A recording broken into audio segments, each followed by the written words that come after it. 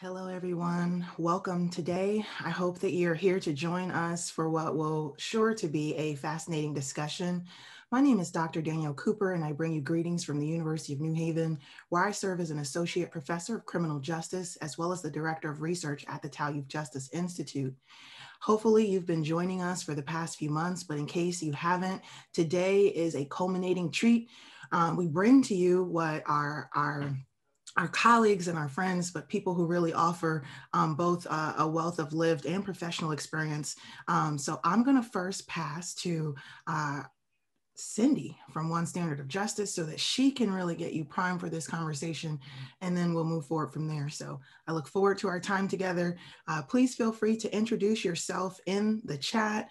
We will be taking questions and answers all throughout this discussion. So there's a Q&A section that makes it easier for me to find your questions. Please use that section. And of course, this is a recorded webinar, so please proceed accordingly. Thank you. Pass to you, Cindy. All right.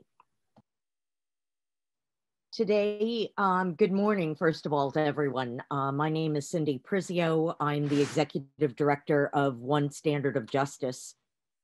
Today is the last in our 5-part webinar series. In them, we have tried to share the real science around sexual offending and the risk for reoffending, the research by practitioners in the field, and a woman's journey to find the justice she couldn't find in the criminal legal system by insisting on the use of restorative justice. For those of you who missed Marley's story, the video, along with all our webinars, will be available next week. You will hear how Marley not only survived sexual violence, she's thrived and come to heal by forgiving the person who harmed her. Today, in our last webinar, we conclude our series by bringing back internationally respected researcher Karl Hanson and Senator Winfield to talk about the role of science in making public policy and the influence of politics, especially around the difficult issue of sexual offending. The reason we created this series of webinars is simple. We believe that any sexual offense is one too many. We believe that most of our laws and policies are not validated by science, are extraordinarily expensive, do little to prevent sexual harm, and once harm has been done, do little to bring closure for both survivor victims and offenders, and instead create more harm for everyone, including their families and our communities. We have shown a light on the humanity of authors of harm and survivor victims. And hopefully in doing so, we've destigmatized both sides of the same coin. We believe the significant savings that can come from developing policies that better reflect science and harm reduction should be redirected toward reducing sexual violence, as well as reduce the harm done to all parties. Ultimately, it is up to educating both the public and legislators about both the facts and real options. In order to do this, we must learn to have the tough conversations and include all stakeholders. Instead, what is a common occurrence, as soon as sexual offending comes up, there's a phenomenon that takes place. Lawmakers, not all, and others use the reptilian part of the brain, which says all offenders are monsters. Don't go there, shut down. Shutting down now, do not engage. The emotion of this highly charged, controversial, and sensitive subject takes over above all else. One Standard of Justice is taking a hiatus and will return late summer with a new webinar series on prevention, beginning with our high-risk youth. We welcome hearing from you over the break. I'd like to share now a short film clip entitled Shawna's Story from the David Feiga documentary Untouchable. Untouchable is available on Amazon Prime. You'll find Shawna's story along with another short video, Frightening and High, on our website, along with today's recording. This clip spotlights in a few minutes many, if not all, of the challenges before this organization and ultimately the lawmakers. A word on frightening and high. Every aspect of our legal system, our laws, and our public policies have been built around a false premise ever since Supreme Court Justice Anthony Kennedy quoted a factually inaccurate Psychology Today article claiming the risk that sex offenders will commit new crimes is frightening and high. I highly recommend you have a look. Thank you for being with us today. Many of you have been with us since the beginning. Hopefully you've gotten to know us better. Thank you to Dr. Danielle Cooper for enriching our programs with your knowledge, expertise, experience, and cheer. Thank you, Karl Hanson. Couldn't have done it without you. And finally, to the amazing Senator Winfield for co-sponsoring us and giving us his time in spite of being in session, and for his tireless encouragement and support to this organization and its unpopular social justice cause. Yes, it is a social justice cause. At the conclusion of the clip on Shawna's story, we'll turn it over to Dr. Cooper. Thank you so much.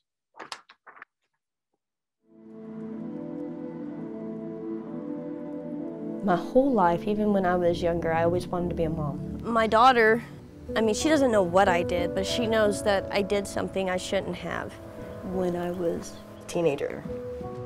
It was my birthday, and decided to kind of have like a little party together, and we were drinking, dancing, and doing things like that, and then it ended up that the underage male and I slept together. He put his arms around me and he was like, well, I just don't want you to think I'm taking advantage of you while you're drunk. And I was like, I don't think that. The next morning, his mom called me and she said, my son hates me. And she said, I just filed against you. I got a call from an investigator and they said they wanted to talk to me and ask me some questions. And I went, and she said if I was honest, I wouldn't get thrown in jail. I was basically told, if we go to trial, you will get 20 to 25 years for this if they find you guilty. If you take a plea, minimal time, lifetime registry, lifetime probation. I am defined under the registry. When you look me up, child molestation. Actually a level 3, which is the worst of the worst. This is the last time that I'm going to be able to take you and your brother to the park. I'm sorry. It's okay. People stay on these registries and on the internet for decades, maybe for life. You have a whole broad range of crimes that are classified as sexual offenses. So it includes the 19-year-old who's dating the 14-year-old, the person who's urinating in public in the wrong circumstance, and the person who violently rapes in a sadistic way. And yet these registries collapse those distinctions and catch all those people.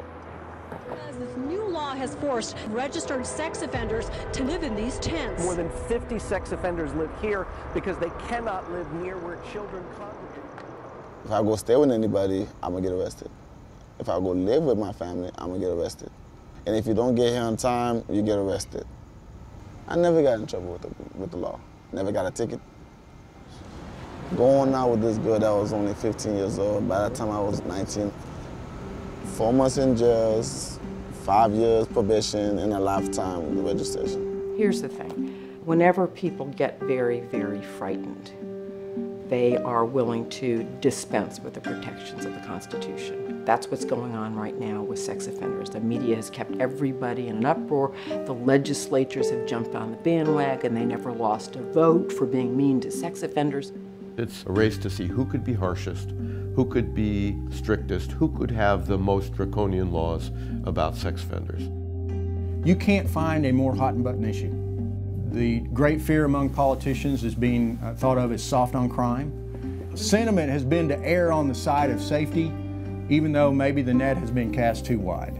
An Elko County woman spending the rest of her life in prison for having a 13-year-old boy touch her breasts. They were having sex in front of dozens of people in the middle of the afternoon. They're on the sex offender registry. Half a dozen students are set to face child pornography charges. You are now classified as a sex offender. You have been kicked out of college. You're not allowed to use the internet. You're not allowed to live with your dad because he lives too close to a school. Do you think that the punishment fit the crime? I've worked about 10 different jobs since I've been convicted. But then there was a spot that came open to write the paper. And I went from working at a gas station to, oh wow, I'm writing for a newspaper. Like, I'm doing something. This could really lead somewhere. And then there was a complaint. Somebody found out that I was a sex offender. They just said that we can't have your name out in the public like that. So we're gonna have to let you go. I have the skills and the personality for it. It's just that one thing stops me from moving up over and over. This stops me from being the best mom I can be. 20 years down the road when my kids are grown and I wanna buy an RV and just go travel the world, I can't do that. Because I have to be available for probation and I have to be available to take polygraphs. And if I go to a new state, I have to register with that state. I want to show my kids something different than Oklahoma. I tell my children all the time, there's a big world out there. Let them know that when it's time to pick a college, honey, go. Go see the world. Go do so much more than I did. I think that you judge a society by how it treats the least among you. And I think at this point in our society, sex offenders are considered to be the least among us. If you're willing to carve, kind of a hole in the Constitution for them, you can do it for anybody. It is as if we've taken this entire category and said, these are not human beings, we don't care about them. We put all of them on the registry with the same restrictions. And that doesn't make sense even as a public safety issue. It doesn't make sense as public policy, and it certainly doesn't make any sense in terms of justice. So hopefully you've taken a moment to digest what was, approximately 6 minutes from the film Untouchable. I want to bring forth really our speakers today, Senator Winfield and Dr. Hanson, as I will be engaging them. Before I do, I just want to reflect a little bit about what you just watched, right? One of the things and the reason, that Cindy pointed out about this work, both generally for One Standard of Justice, but specifically in terms of this webinar series is how do we show up as people? How do we have conversations that are sometimes tough conversations? And how do we move through what are the shared values such as public safety or, justice or all of these things and actually make them real. And so I just want to first direct a few of my questions to you, Dr. Hanson, and then I'll bring you into the conversation as well, Senator Winfield. So we saw a young lady and her name was Shawna, right? And so we really got to experience her story, see her, but also see the multi-generational layers of it. Can you just speak to us watching what is this obvious person who has remorse, is presenting themselves as a sympathetic individual? A lot of concern is about who she is and her threat to public safety. Can you speak to what is the likelihood that she would reoffend in general or reoffend in her specific sense in terms of engaging sexually with a minor? Yeah, the risk that a person with her profile would reoffend is very, very small. It's basically no different than the general population. There's a number of features that would describe her that would make her, no different than the bus driver probably on the bus would be probably higher risk than she would as the person. So yes, she isn't, the restrictions on her aren't serving a public safety function. in one of the clips, they show, a news person speaking about the breadth of the registry and how, we really have individuals who might range from indecent exposure to, violent victimization, and attacks. And so in terms of Shawna, is a person like her, who's a younger person or young adult who's then been engaged sexually with a minor, is that exceptional? Is that rare? Is that normal? Can you speak to that? And can you also just speak to how common is that in general, in terms of but also on the registry? Like when we speak of then people who are captured on the registry. Yeah, there's two things, a couple things about her case that are unusual. They're genuinely unusual. One is she's a woman, and that most of the people on the registry are men. Sexual offending is usually something done by men to others. So that's a bit unusual. She's a very sympathetic character. She's very likable, and not everybody on the registry would have that description, but a lot of them would. But in terms of the low risk, there is a range, and there's many people who are justifiably high risk, and you probably would want to worry about them. But there's a lot that would be similar risk level. There would be no higher risk than she would, even though if they looked very different. And particularly because the registry is a sort of long-term, potentially lifetime type of activity, that people who may start out at being moderately high risk or worth monitoring, after 5, 10, 15 years, they start to look like everybody else. And because the registry has been going on for quite a while, most of the people on the registry now, I suspect, are of no more than minimal risk. I'm going to bring you back, Senator Winfield, because the registry at the heart of it is a policy, right? It is a public safety attempt in which we have targeted a specific, criminal justice behavior that has been identified. And so if we're listening and hearing and understanding what Dr. Hanson is telling us about, low risk versus high risk and the broad representation on the registry. And then also in the video, them kind of speaking about like, what does that mean from a policy sense? I'm just wondering if you would comment, like, do you see these conversations taking place amongst your colleagues and acknowledgement that there's a broad array of things happening and that might be problematic from actually the public safety goal? Or how does this, from a collegial sense, tie into conversations you have? Yeah. Good morning. And I think that most of my colleagues know very little about the subject.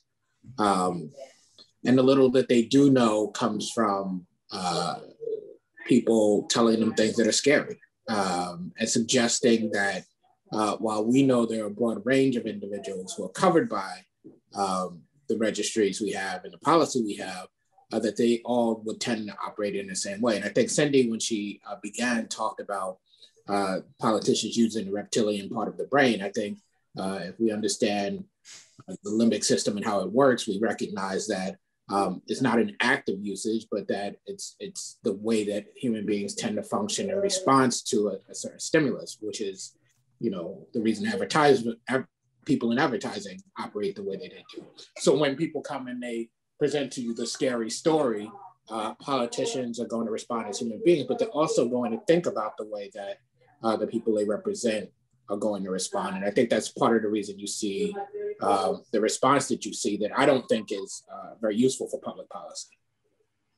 Thank you. Let me ask you a follow-up because, now that we understand what people might or might not really be, grasping, let's talk about the ideal, right? We're here because we're trying to bring people closer to information such as what Dr. Hanson represents, the understanding of risk assessment, the understanding of the array of persons who are involved in engaging in various types of behavior.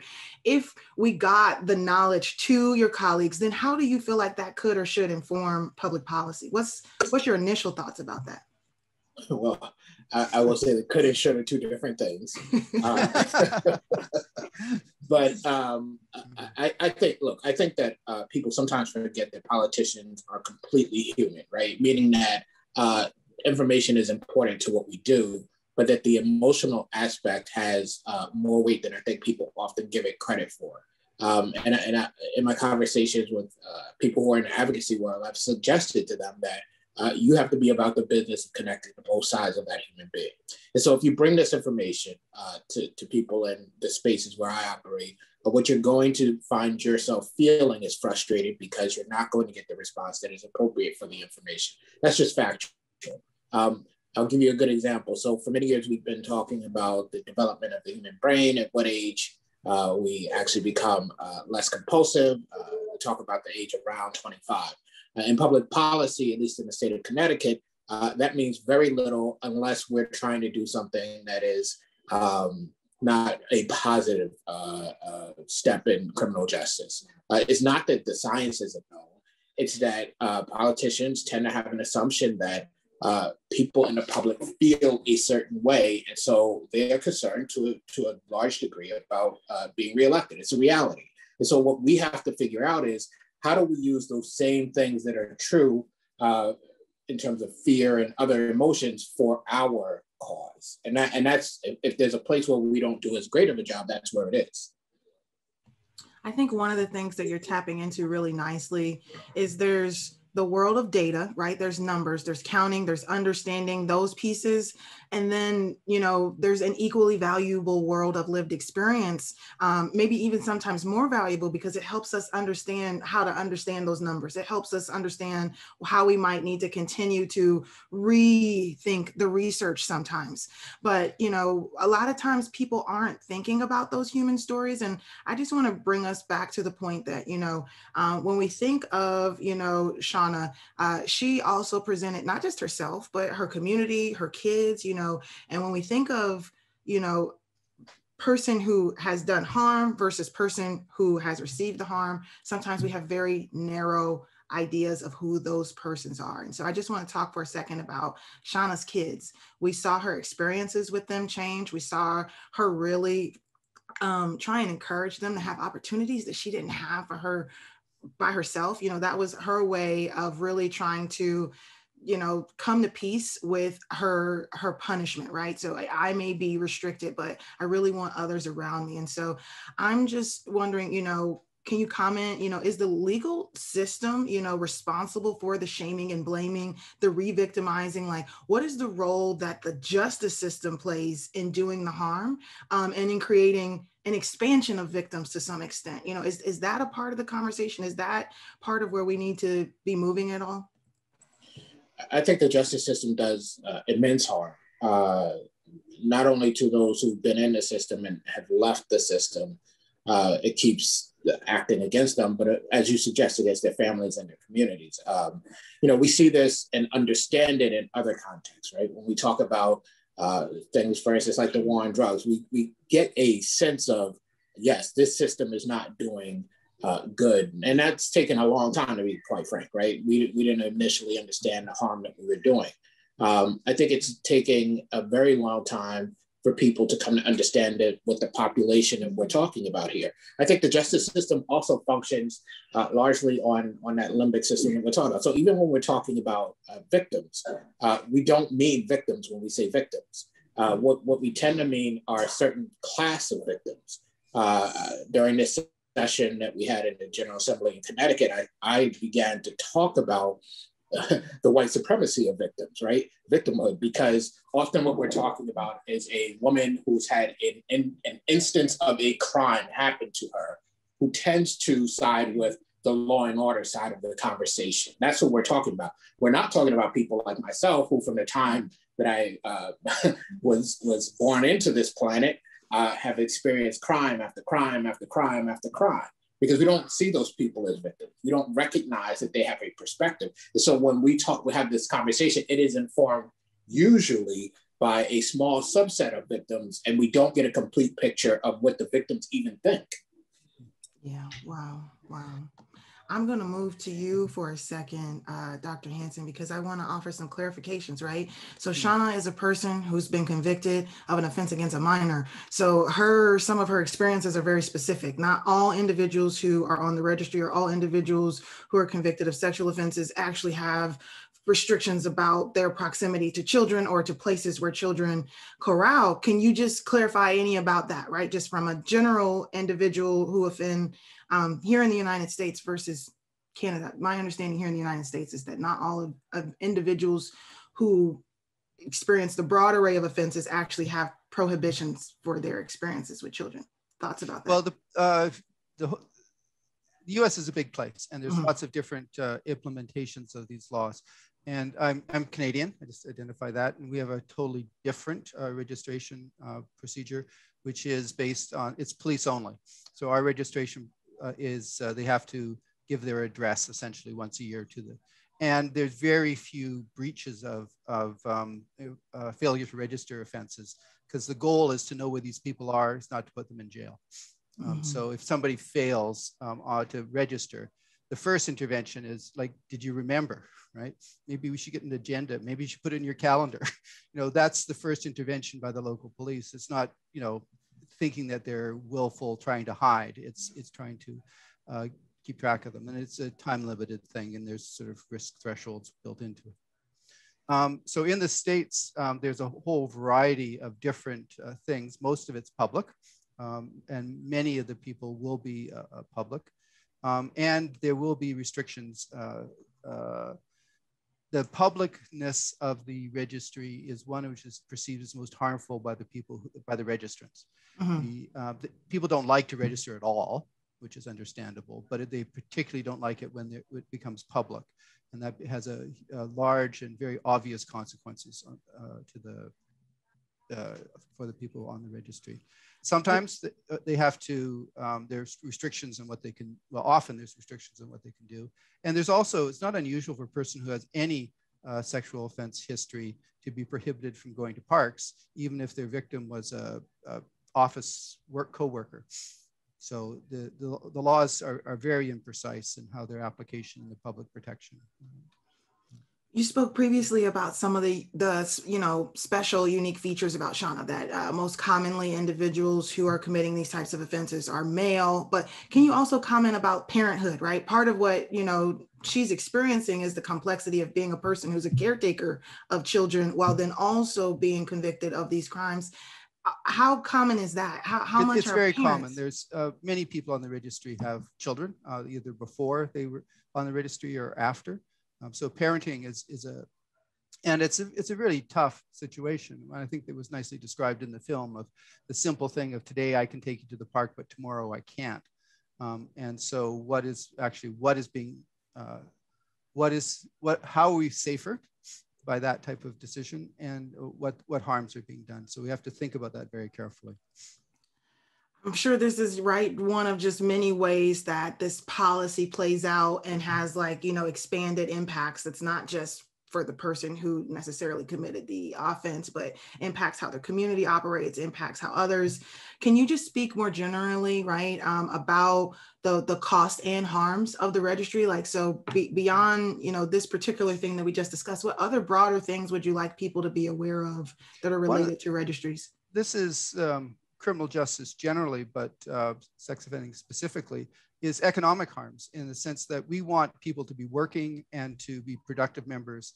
And there's no shortage of cases of people who have skills, who have valuable skills, who normally would work and want to work, but are prevented from doing so because of their being a registrant. And so our economic productivity, there's a whole class of people who are being prevented from participating in the workforce, which I think is unfortunate. So it's an obvious and quantifiable harm from this one.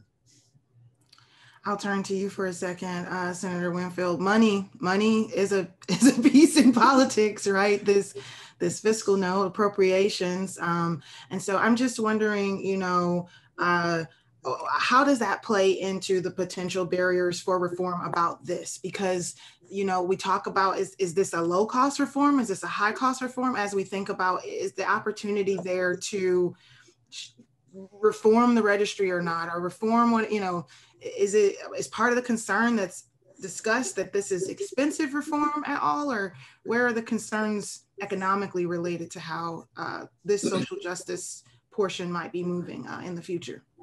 So I think largely we don't get into the economic costs. We stop at the beginning of the conversation. These people are scary, full stop, right? But I do think that weighing the costs is important, right?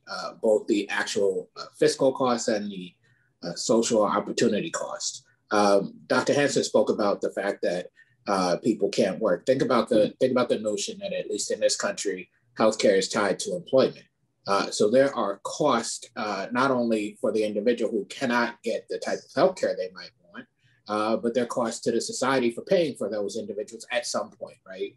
In catastrophic healthcare. And we could take that notion and extrapolate it further and begin to see that there are real costs, not only to the individual who we think we're acting upon because there's some other, but even to our own selves. And then the cost, of course, to public safety, right? So people always think they know a lot because they have this information, but you know much less than you think you know.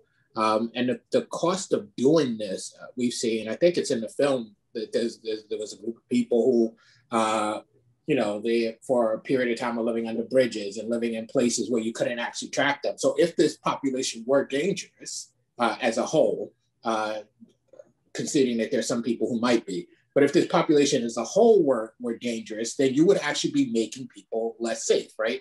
And so there are so many costs built into this, but the problem is that the conversation stops at the beginning. And we have to figure out ways to open this conversation up, which is why I think the conversation about victims becomes as important as making sure that people understand these people as humans. Because if I come in as a victim and start telling my story, but it doesn't end the way you think it's supposed to end, it ends a little differently, supporting reforms, then people might be able to listen. I think you raised some really good points about, once again, what are the human pieces that sometimes people are struggling to grapple with. So when I see someone, I see their behavior, I see the stigma, I feel the embodied reaction to whatever it is I did or didn't want them to do. But then do I know that there's also this nexus, there's a clear knowledge, and you did a good job of teasing this out. General criminal justice knowledge, we are very concerned about what does it mean when people are in economic strain? What does it mean when people have to make decisions about their housing, their food, their childhood, because that puts them in innovation that might not always be legal innovation, for lack of better words. That puts them, in places and spaces where we really have to challenge how we condemn the person versus condemn the environment that, is also feeding parts of that behavior when we want to hold people accountable. And accountability is a really important part of the policy conversation. How do we hold these people accountable? If we don't hold them accountable, will we have more crime? I think another thing, just to tease out from what I was hearing, is, also at this nexus is a lack of realization of the overall low reoffending that happens for individuals who are committing this type of crime. We're talking about individuals who commit sexual offenses have relatively drastically low arrest rates or rearrest rates in comparison, especially to other crimes, but especially that aren't registered.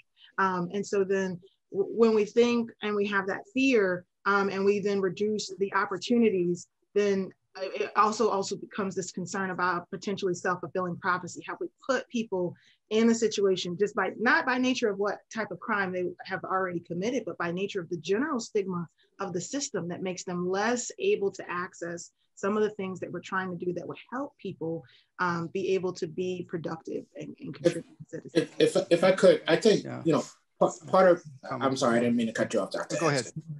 I think we have to ask ourselves a question, what it is we are intending to do here. And I think we are responding, but we're not stopping to ask ourselves what it is we're actually intending to do. If it's about accountability, then fine, let's deal with accountability, but accountability and punishment aren't the same thing. Also, I think part of the reason I've begun to focus on victims in ways that I haven't in the past, both in this space and in other spaces, is because I think the question is, what do we think we're doing for those victims, right? So I think some people know that I have a sexual abuse in my past, right?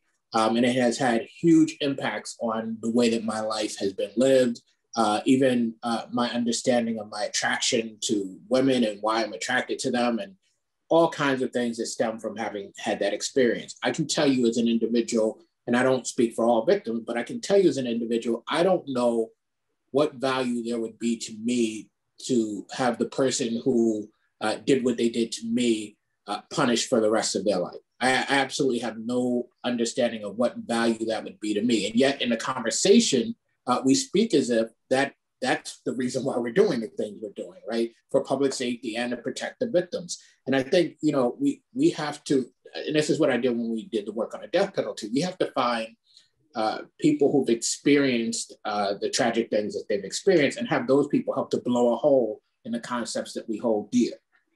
Because once that starts to happen and people are faced, you know, we put the mirror up to them, faced with the reality that what they've been doing is just pure punishment. It's not about accountability. And it doesn't really take into account the victims. As a matter of fact, I think to some degree, the way we establish public policy is affront to victims. Once you can do that, I think you can begin to change the conversation.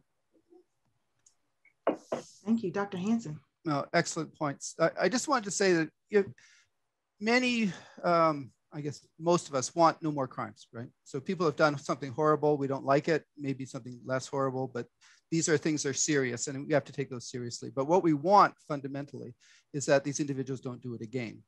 And if you look at what people need for them to not do it again, getting caught is probably worthwhile, but it's not the length of punishment, like shorter or longer punishments don't make a difference. It's getting caught, it makes a difference, which means people coming forward and reporting it. But after they've been caught, after the sanctions been applied, what helps them reintegrate? There's really three things you can think about. One is physically a place to live. Like if you just like a place, you know, not being out in the streets. Two is a community that basically they're able to relate to, you know, some people they can relate to. And three is meaningful activities. So either work or volunteer activities. So some integration.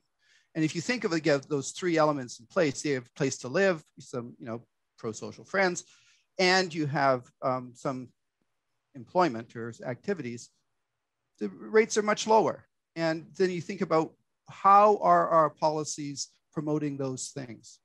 And in some ways they could, in some ways we're pushing very, very far away from that.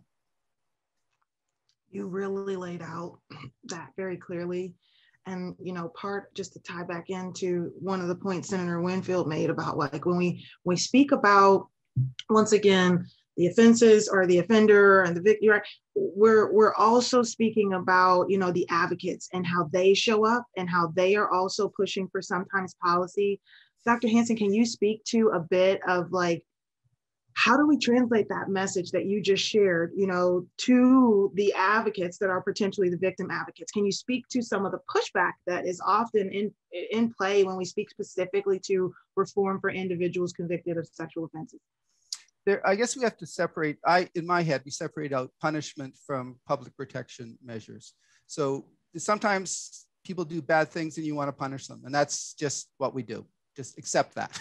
But don't confuse it with public protection. So sometimes you do things just for punishment reasons. Once you start into the public protection, then maybe you're able to get people who are open enough to look at the consequences of the choices. And if you think about, okay, we too want no more victims. We also want these people to not reoffend. That's what we want. What does it take? And does this move in that direction? Can you stay long enough in the conversation? I really like Senator Winfield's comment that we stopped way too soon. Can you stay in the conversation long enough to think about, okay, then what? And if you are, then this may be possible. And it's the public protection argument that I think that, or context where we can probably open up the most common ground. Let me kind of reverse that question for you, Senator Winfield. You know, as in your role, right, you have to hear not only your colleagues and their thoughts, but, you know, we show up as the public and we offer testimony. You spoke to the large emotionality, right, that often might come from a victim's lived experience as they're showing what happens. But what advice might you give to the advocates on the side of one standard of justice, the advocates for individuals who are trying to speak to the lived experiences of those, you know, who are negatively experiencing this public policy?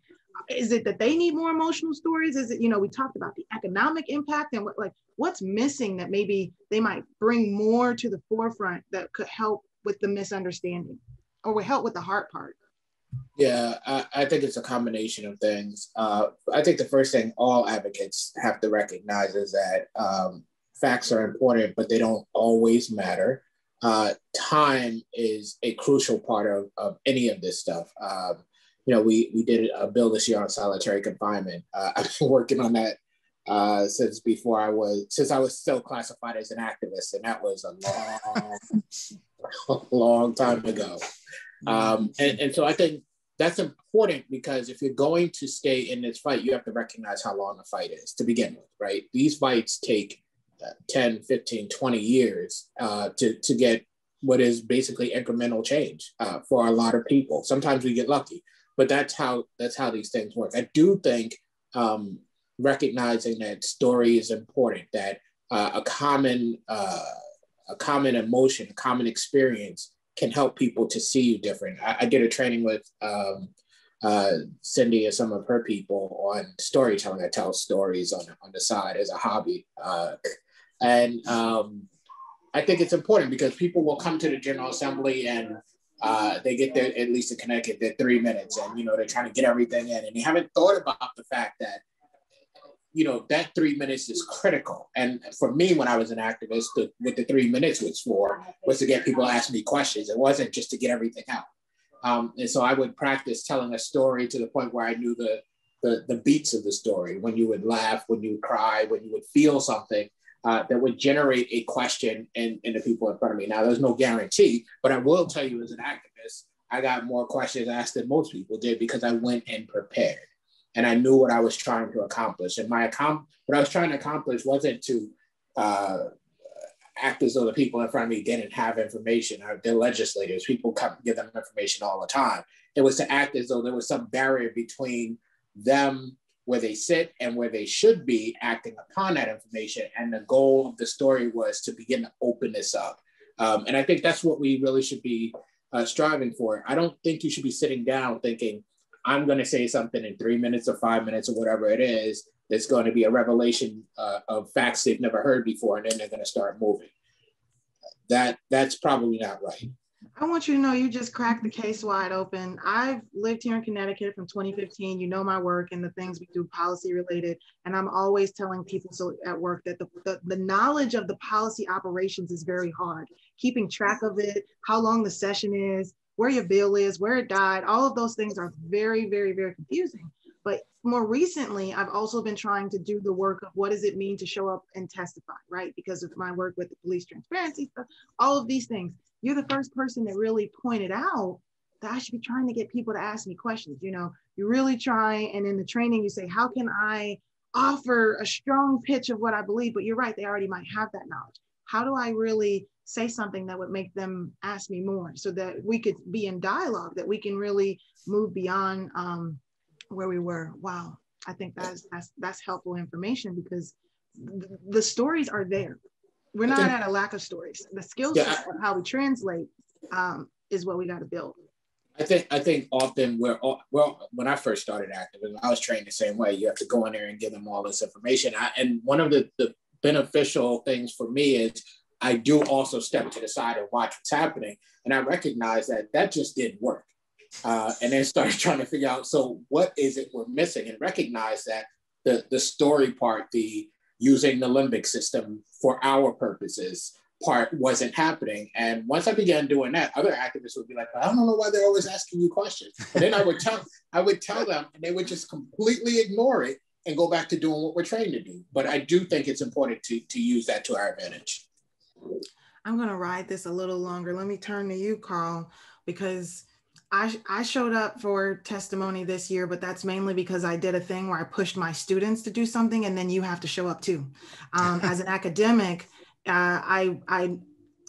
often our neutrality is important. It is important to our work. It's important that while there are passions that we might have, we really want to show up as knowledgeable and credible.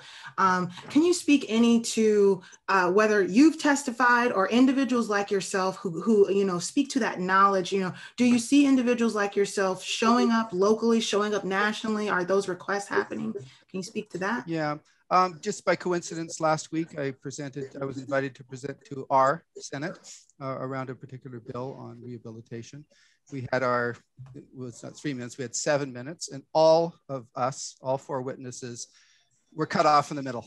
So that, just a second. So it was, we'd practiced, but we didn't do it well enough. But I think what Senator Winfield says is, the session is like an hour and a half or something. You have your opening statements, but it's very much what you say afterwards which counts. And again, the Senate, your audience will vary. So some will care, some will be very well informed. And I think I think you do want to have the conversation focus on the issues that you consider to be important. It does practice, and again, it's practice, and you may want to practice with people who aren't super knowledgeable. So it's your practice with people who, like the person, just what does this sound like type of practice would actually be very helpful. And does it? And I really like what Senator Winfield talks about is what's the pull, what's the emotional, and it feels uncomfortable to stop without having said what you really want like there's some information or something you want them to get. But you have to, because you can't say it all. Let me go to my next question. Okay. Several reports have come out. We've got ATSA, we've got ALI that have come out with strong progressive positions on what are the inefficiencies of public notification and the concerns about this one-size-fits-all approach. Do you think that these studies are also tools, right, that could be helpful in dealing with, officials or politicians?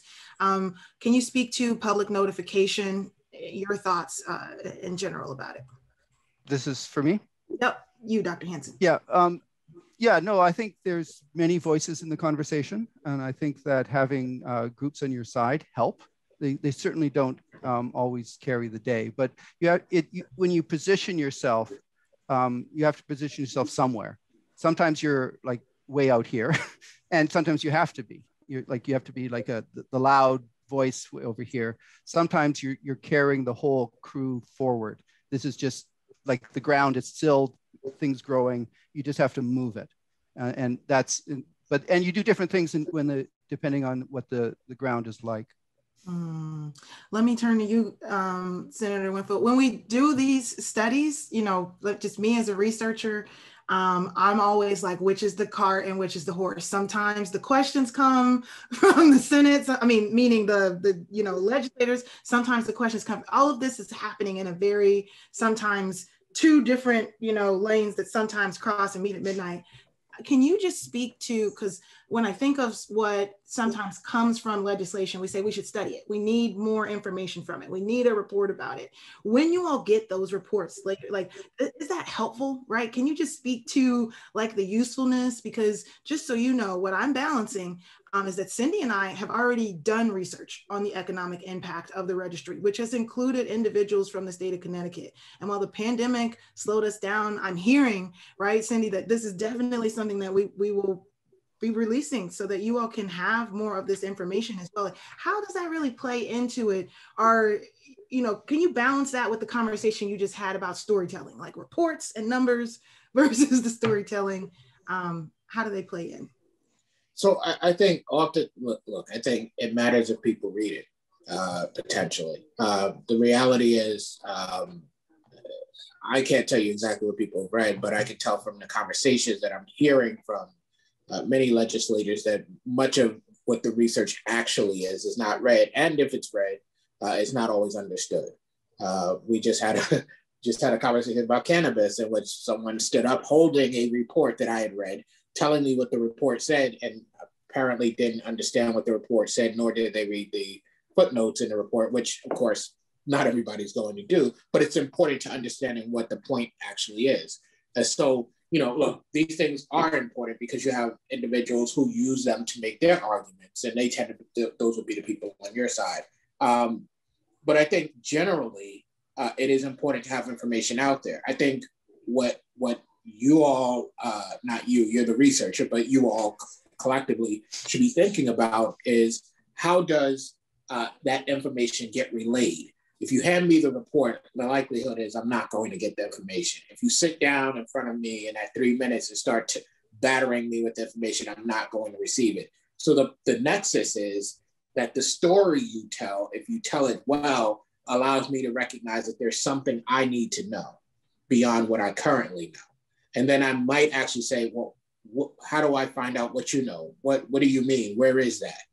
And I think that's what we should be doing. But we tend to show up trying to get all of the information in a report in the 3 or 5 minutes that we have. And I think that's exactly the wrong course of action. I think another thing that you point out is that who is our audience, and therefore what effort did we make to reach that audience? Because when my audience is to be published in a manuscript, and the people who will read that manuscript in that journal will go and understand all of that text, one of the things that we've seen is how do we move more into an Instagram, media push that says, let's teach people more about this topic in 5 slides. Let's just open this door a little bit wider in a more informal sense, so that when it is time for it to be formal, it feels less far of information. I think is part of the barrier. And one more thing. I know we're getting short on time, but I think for this and any other issue you're involved in, I think we have to think about it as an issue that might have a campaign connected to it, not just people who are advocating for the issue. And what would a campaign around this issue look like? How would you build that campaign? Now, it may be the case that you can't, right? Some issues I think are very difficult to do that. But if you're not even having that, holding that as part of your thought, then I think you're missing a huge part of this. Because if you can do that, you can do things like we do on other things with videos and people saying things and all of that stuff that are going to penetrate in ways that you sitting in front of a legislature doesn't. Wow. Go ahead, Karl. Just Sorry. One more comment on influence. In criminal justice, there are certain people who have tremendous influence who may or may not be elected politicians. Figure out who those people are, be nice to them, spend time with them, make them accept your emails or phone calls or whatever. So finding the nodes of influence is really quite important. And sticking in this lane of policy and in reports, one of the main pieces that we saw come out of the ALI legal study group, right, is that there's a recommendation, as you kind of spoke to, about should the registry not be public here in the United States, right? If a non-public registry would at least do potentially less harm in certain areas. Dr. Hanson, can you speak to what would need to happen in your thoughts in order for a recommendation like that to be considered? Is there any thoughts or barriers that have been spoken about of what it would take to move from public to non-public here in the United States? I think my view is probably the change would be incremental. I think the individuals who are currently at no significant risk or no higher risk than you or I, we should be able to find some way to get those people off. And then we could substantially restrict the application. And I think that'd be the first step. And then once we have that step and the world doesn't fall apart, we may be able to restrict it further. My next question from our audience is about, just taking us back to the documentary. When we look at Shawna's story, part of what she did was take a plea bargain. And the question just is speaking to, Dr. Hanson, can you comment? Do you think a jury trial would have had any different outcome? I don't know. Right. Okay. My thoughts similarly, right? We speak about in criminal justice in general, 95 to 98% of trials here in the United States ending in plea bargain. Is very common to end in plea bargain. Very rare to have gone to a jury trial. Well, can I just say that what may be risked is a trial tax, where the charges increased and what is at risk is even more than what you plea bargain for, right? So I think that question is often asked, well, what if I didn't go to trial? What if I just pled this case? The reason why people don't do that is because there is a trial tax of sorts, right? That if you fail, you are going to give up much more for much longer. It's much more punitive. And so this system is developed in this way. I think it's unfortunate because even if you're actually innocent, you weigh the cost. There's almost no sense in going to trial. Mm-hmm. Wow. One of the questions in our Q&A asks, about informing the public, right? Is an extensive PR campaign across multiple media showing the negative effects of the registry what we need? Is the solution, that if we lift up or, shift public opinion, that then legislators won't have to act fearfully on behalf of the public? Can I pass that to you, Senator Winfield? Any thoughts, right? Kind of spoke about, is it that we need like a month and we have a month, right? Is it that we need, what is it that we need a day at the Capitol? We have that. What thoughts do you have about how we make it bigger or bolder as we continue to move forward with reform?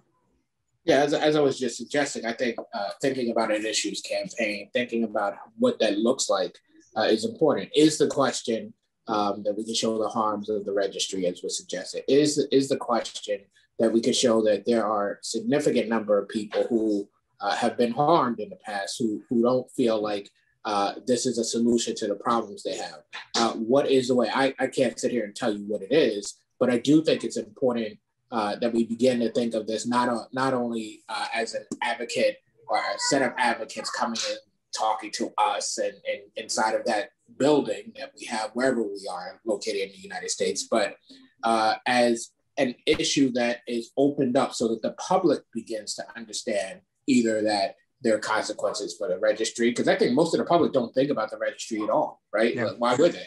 It's just not a part of their lives. So you have the public that if they know anything, they know there's harm. That's it. End of story. They're done. You have legislators who have data, but they know that the public knows harm, right? So there's a lot of work that has to be done, a lot of ground that has to be tread that is not really being done right now. And I think it's fertile ground and we should plant seeds in it.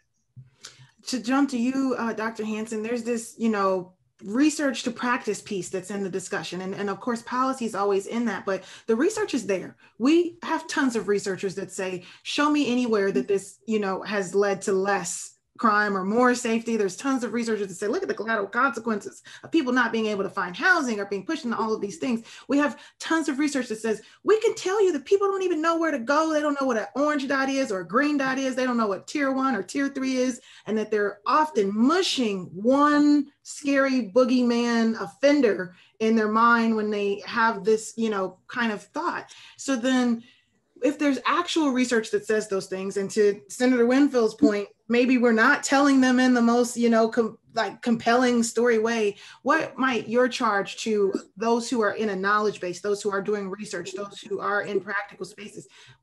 How might we challenge them to move forward? Just like I asked him. Well, I think events like today are exactly what we should be doing. We should be engaging with sympathetic political actors. We should be having public dissemination and make them open, no secrets about it.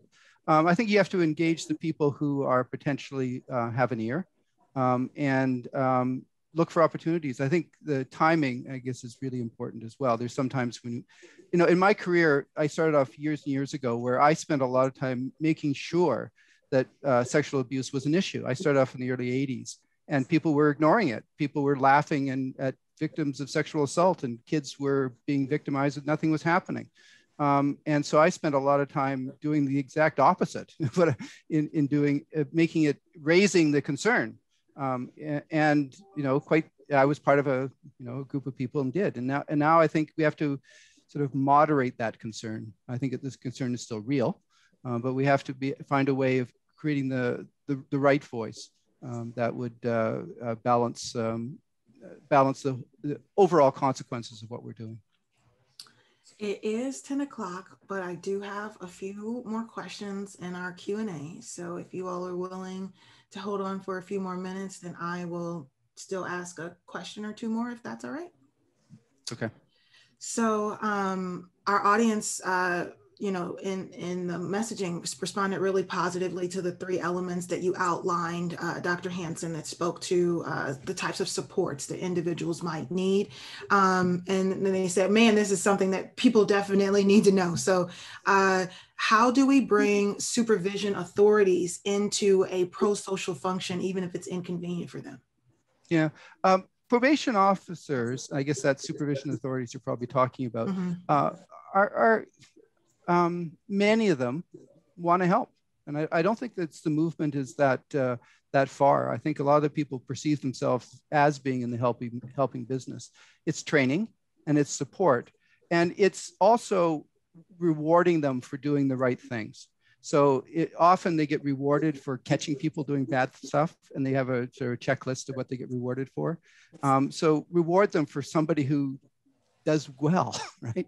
You know, this guy's got a job. How many people did you help get a job? You make that part of the criteria, job performance. And I think you can do it. There's many probation services around the world that are very much involved in the helping business. I think it's doable. The next question from our chat that I'll ask, right? It just speaks, all agree that sexual harm is morally and legally unacceptable. All can agree that persons who are harmed likely have different responses to the harm, and all should be able to agree that prevention should be a great goal. So then the question is, should advocates in the arena of sexual harm pay more attention to prevention and restorative justice and be less concerned about ending the registry?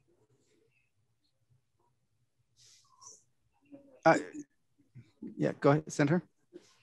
Yeah, I wouldn't say that. I wouldn't tell people what their activism should be, I guess is where I would start. You know, we come to these spaces for various reasons. I do think that we should all be able to agree upon those things that were suggested we should all be able to agree upon, but I don't know that we all actually do either. As was suggested, I think that victims, for instance, do come in different types with different perspectives, but in the space where I am, they tend to be looked at as a monolith. So I wouldn't say that even in that space that all legislators would agree with that statement. And I think that has impact on what it is people may or may not be choosing to do here. Look, I think there's immediate harm being done by the way in which these registries operate. And I think it is critical that harm ends. I think it's also important that we deal with the issues of prevention. I don't think, I think there are enough people who are concerned about this issue that all of these things can be done. I don't think you need to say, well, we'll deal with prevention, but not the harm being done. Because for a very good reason, and I say this about a lot of the things we work on, I don't get to be the age I am ever again. Time is moving, and that harm needs to stop because it's harming people today. And as we already talked about, there are consequences not only for the individual, but to go beyond that individual. So I think I would not agree with the notion that we do one or the other. We have pretty much made it to what will be our last question. So do you see any realistic possibilities of remediation of the collateral consequences of SORNA, right? Whether in terms of law or in terms of state boards of licensure for those who have had professional certifications? Pass that to you, Dr. Hanson. Do you see? I'm not actually quite sure what the question is. I'm sorry. So it's saying, do we see any possibilities of remediation? So remediation of the collateral consequences of SORNA. So then I am imagining that that's for the individuals who potentially have been convicted and then are experiencing the consequences of our Sex Offender Registry and Notification Act. Yeah, so the way I'll respond to that is I'm heartened to see a movement in many countries, and particularly the United States, towards a more rehabilitative goal for corrections. I know there's some big systems that went from the Department of Corrections to the Department of Corrections and Rehabilitation. And this has been accepted with a pretty broad party support as a movement for most people with a criminal justice history. yes, I think it's possible to go the next step and even include people with a sex offense history. Yeah. I just want to take a moment and thank you both, Dr. Hanson, Senator Winfield. Your time today has been immensely valuable. You've shared, as we started, both your professional but also your lived experiences. We know that these types of conversations, they take courage, but they also provide clarity. They offer opportunities for individuals in our communities to be with us and to potentially learn with us. So I will just take a few minutes to give a final remarks. To those of you all in our audience, thank you for your time today. Hopefully you have learned and have benefited not only from today, but also you'll take the time to watch the prior recordings that are from this series. On behalf of One Standard of Justice, we thank you. On behalf of myself, Dr. Danielle Cooper, and the University of New Haven, I thank you. And so we'll close out the webinar at this time, and you all are free to go. Thank you so much.